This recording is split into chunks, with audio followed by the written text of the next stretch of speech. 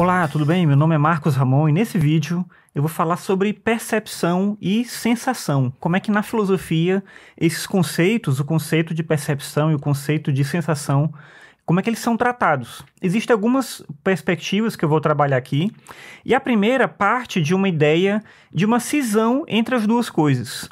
Por muito tempo se pensou dessa forma, vou mostrar depois como essa perspectiva muda a partir de uma corrente filosófica já na passagem do século XIX para o século XX, mas por muito tempo se pensava, por exemplo, que cada sensação era diferente da outra e que a percepção unificava as sensações.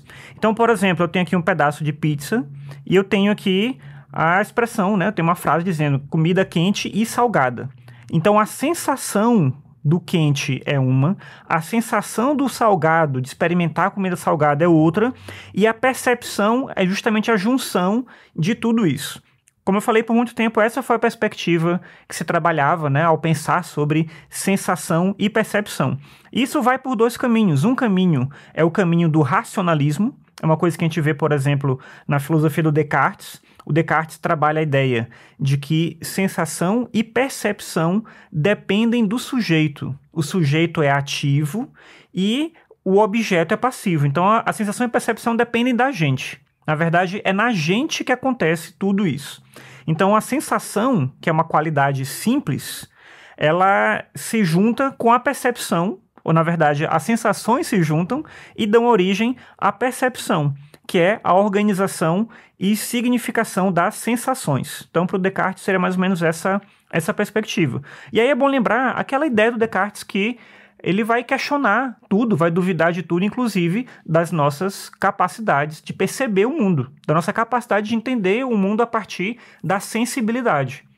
Daí que ele vai questionar, por exemplo, e se a vida fosse um sonho? Porque, pensa assim, às vezes a gente sonha e a gente sonha um monte de coisa absurda. Quando a gente acorda, a gente, obviamente, né, entende, nossa, mas que sonho maluco, eu tava num lugar, eu fui pro outro, encontrei uma pessoa ali, que é uma pessoa famosa que provavelmente nunca vou ver na minha frente, sei lá, pensa coisas, né, as mais estranhas possíveis ali. E aí a gente entende que aquilo era um sonho. Mas enquanto você tava sonhando, você não acha nada daquilo estranho. É estranho quando a gente acorda. E aí o Descartes se questiona o seguinte, e se tudo isso que a gente vive, toda essa realidade que a gente vive, por exemplo, você me escutando agora, assistindo esse vídeo, se tudo isso for um sonho, como é que você vai saber a diferença? Você não sabe, porque você está no sonho. E nesse sentido, o que ele quer colocar é a ideia de que as nossas percepções, as nossas sensações, elas não são garantia de nada. Porque se tudo for um sonho, se tudo for mentira, tudo isso que a gente acha que é verdade quando a gente toca em alguma coisa, quando a gente vê algo, quando a gente escuta algo, nada disso tem um significado efetivo. E aí ele coloca a ideia de que se perguntar se o mundo é real, ou seja, fazer essa pergunta, o mundo é real, é o mesmo que perguntar, os objetos existem independentemente de nós? Eles existem sem a gente? E a resposta para o Descartes é não. As coisas acontecem na nossa mente. É a partir da gente que o mundo existe. Basicamente seria essa a perspectiva que ele vai trabalhar. Mas aí isso se une com uma ideia, né, que é importante aqui destacar, de que o mundo ele é separado em duas coisas, em duas partes, digamos assim. O mundo, existe um mundo exterior, que é tudo o que não faz parte dos nossos conteúdos mentais, mas existe também um mundo que é o mundo interior, onde estão os nossos pensamentos, as ideias, memórias, crenças, etc. Então, existe essa cisão entre dois mundos, um mundo de fora e um mundo interno, sendo que para o racionalismo a verdade está nesse mundo interior aqui. Mas tem uma outra teoria da mesma época, né, que se desenvolveu ali na mesma época do racionalismo Descartes, que vai questionar isso e trabalha com uma outra perspectiva, que é justamente o empirismo. O empirismo, a gente tem aqui como exemplo o David Hume, vai trabalhar com a ideia de que a experiência é a origem do conhecimento, ou seja, aquilo que é o mundo exterior, que tem a ver com as coisas que a gente percebe no mundo a partir dos nossos sentidos, é a partir disso tudo que a gente desenvolve o que a gente é. É a partir disso tudo que a gente consegue estabelecer uma conexão com a realidade e consegue ser o que a gente é, ser um ser humano a partir do nosso contato com o mundo, com a experiência. A gente aprende a partir da experiência. E aí tem duas coisas que são importantes nessa discussão do empirismo para entender o que é percepção e sensação. Primeiro, que os empiristas eles separavam a percepção do objeto do próprio objeto. O objeto é uma coisa, o jeito que a gente percebe ele é uma outra coisa. E a gente nem tem como garantir que todo mundo percebe as coisas do mesmo jeito. Mas o objeto está lá. As coisas estão no mundo e a gente vê ou a gente escuta. Por exemplo, tem pessoas que têm um ouvido mais aguçado para música, que consegue perceber, por exemplo, o tom da nota, ou perceber onde tem uma tonalidade específica em qualquer coisa. Quando você bate numa porta ali, tem uma nota ali. Eu não sei, não tenho a menor ideia qual que é. Mas alguém que tem esse ouvido absoluto consegue perceber aquilo, consegue identificar a coisa. Tem gente que tem o olfato mais desenvolvido, ou o paladar mais desenvolvido. Então, a princípio, os objetos, as coisas do mundo, elas são as mesmas para todas as pessoas. Só que o jeito como a gente percebe, ele é diferente, ele é único. E o jeito como nós seres humanos percebemos, é diferente do jeito que outros seres vivos percebem também. Então, existe uma diferença entre a percepção do objeto e o próprio objeto. O objeto tem uma existência nele, mas a gente percebe ele de uma outra forma. E uma outra coisa que o David Hume vai colocar é a ideia de que existe uma relação essencial entre hábito e causalidade. O empirista, especialmente o David Hume, trabalha com a ideia de que tudo é causalidade, tudo é causa e efeito. E a gente aprende as coisas a partir dessa relação de causa e efeito. Por exemplo, vamos pensar o fato do Sol nascer e o Sol se pôr. Então o Sol ele nasce aqui, e aí ele vai e se põe lá no final do dia. Aí no outro dia o Sol nasce de novo e ele se põe mais uma vez. E assim um outro dia, e assim um outro dia, e isso vai acontecendo ininterruptamente. Como a gente vê o Sol nascer e se pôr todo dia, a gente entende, então, isso por conta dessa relação de causa e efeito, e por conta do hábito de perceber aquilo acontecendo o tempo todo, a gente entende que isso vai continuar acontecendo, mesmo que a gente não tenha garantia nenhuma de que isso vá realmente acontecer. Se eu soltar um objeto, ele vai cair, e eu faço isso uma vez, e duas, e três, e quatro, e cinco, e 50 mil vezes, e vai acontecer a mesma coisa. O hábito, então, me mostra que sempre que eu solto uma coisa, um objeto, ele cai no chão. Eu posso não entender a lei da gravidade, não saber fazer nenhum cálculo relacionado a isso, mas eu aprendo na prática, com a própria experiência, como as coisas são. Então, o nosso conhecimento da realidade, essencialmente, o que os empiristas querem dizer, é que o nosso conhecimento da realidade, ele é fruto de um hábito. E ele não é uma garantia de nada, é só um hábito.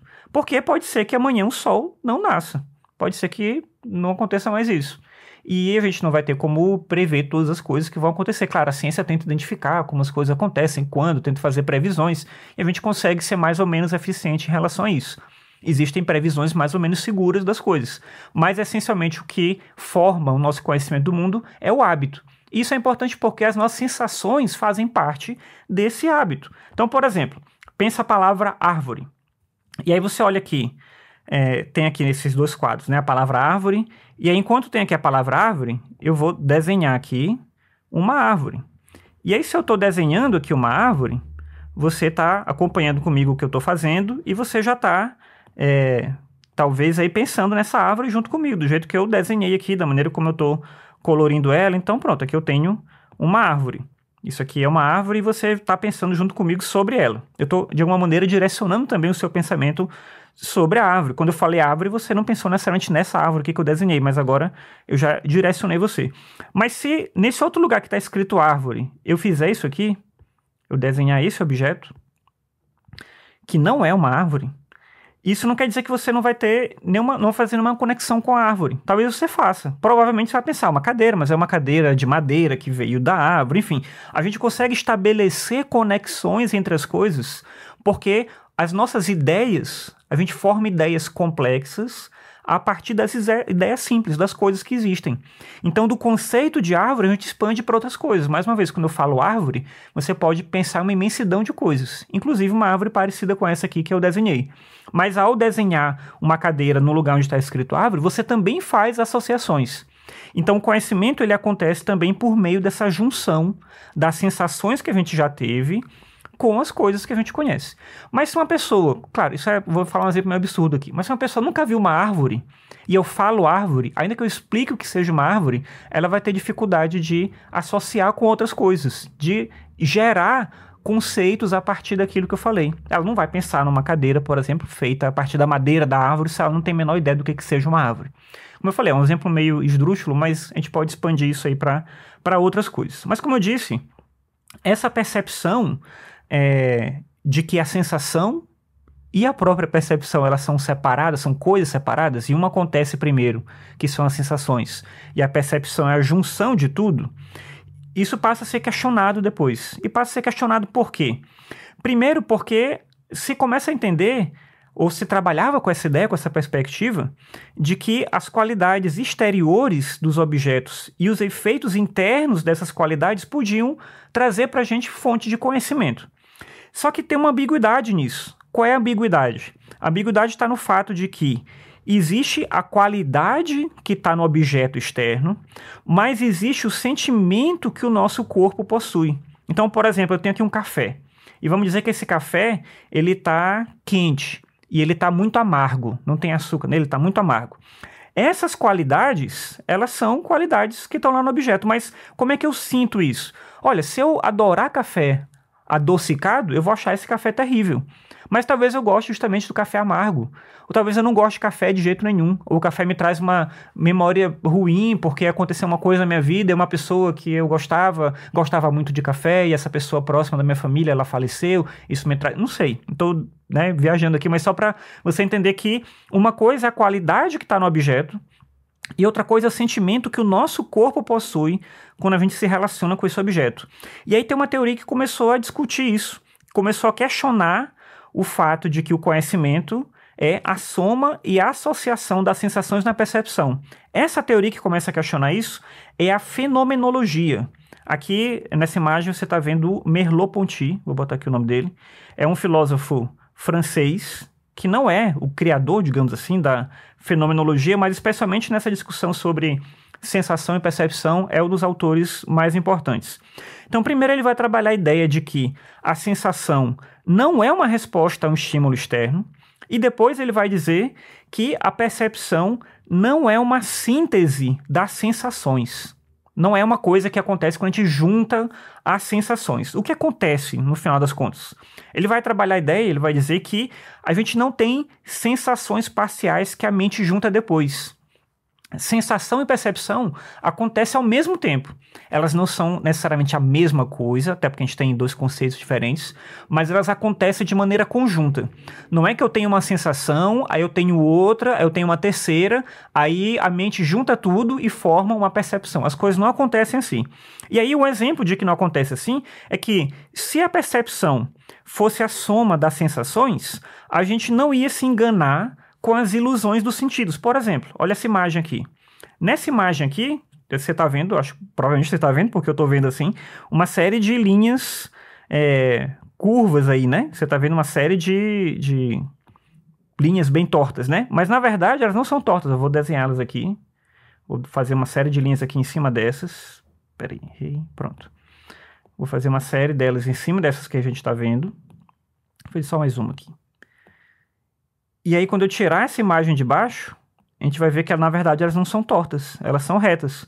Só que o curioso é isso, a ilusão dos sentidos, ela continua funcionando. Mesmo depois que a gente sabe que as linhas são tortas, melhor, que elas são retas, a gente continua vendo elas tortas. E por que isso acontece?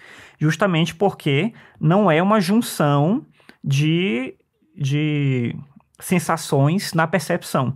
Se fosse, eu veria uma linha, aí eu veria uma outra linha, eu veria outra linha, eu veria outra linha, e depois juntava tudo e eu não ia ter essa ilusão que me engana. Outro exemplo que a gente tem aqui.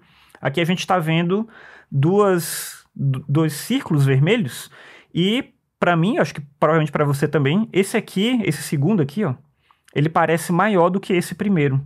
Mas eles são do mesmo tamanho. Vou mostrar aqui para você. Vou fazer um círculo aqui em cima desse.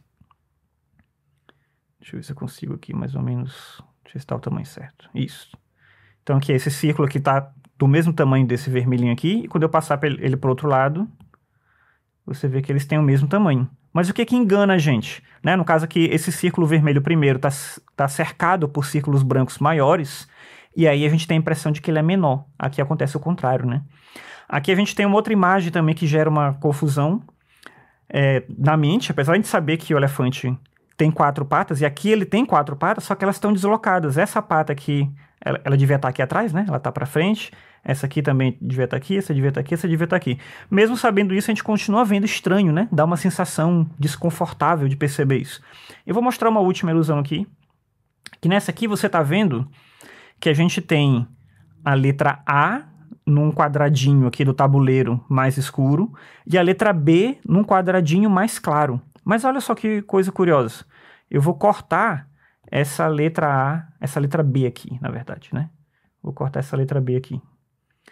E aí, olha só, essa aqui é a letra B, que eu acabei de duplicar ela. Quando eu levo ela para cá, tá vendo só? Ela é a mesma cor do A. Vou botar de novo ela aqui no B. Não, vou botar ela bem aqui no B. Ela parece mais clara, mas quando eu levo a mesma figura aqui para cima, ela é da mesma cor aqui do A. Por que isso acontece? Porque aí a gente tem essa ilusão, né? A sombra, tem uma sombra aqui dessa forma que está aqui, causando uma sombra aqui. Na verdade, é uma ilusão que o ilustrador fez. E esse quadrado aqui, ele tem a mesma cor desse aqui. Mas a gente é enganado. E mesmo depois que a gente já sabe que tem a ilusão, a gente continua sendo enganado. A gente não consegue não ser enganado pela ilusão. E por que isso acontece? Porque, mais uma vez, a percepção ela não é soma das sensações. Acontece tudo ao mesmo tempo e por isso a gente acaba se confundindo. E aí uma última ideia aqui, para fechar, que tem a ver com a fenomenologia ainda, que a partir dessa teoria você vai trabalhar a ideia de que a percepção é o conhecimento sensorial, ou seja, uma vivência corporal. Mas é um conhecimento sensorial dotado de sentido, ou seja, é o nosso corpo interagindo com outros corpos que existem. Não é a relação do ser humano sozinho pensando. Lembra lá como o racionalismo pensava? Tudo acontece na mente. Então, um ser humano sozinho é capaz de ter ideias e lidar com sensações, percepções. Para fenomenologia, não. Isso acontece em relação com os outros, em relação com as outras coisas, com os outros seres vivos, com as outras pessoas, enfim. Existe na relação com o outro. Sozinho, você não tem sensação, você não tem percepção, você não tem nada disso. E, ao mesmo tempo, aquela ideia que eu já comentei, de que a sensação e a percepção acontecem ao mesmo tempo. Elas não parecem separadas. Então, como eu falei, são diferentes perspectivas para entender o que é percepção e sensação. A ideia era trazer essas três perspectivas aqui, do racionalismo, do empirismo e da fenomenologia. Espero que tenha ajudado, espero que seja uma discussão interessante para você. Se tiver qualquer dúvida, você pode me perguntar. É isso. Até mais. Tchau.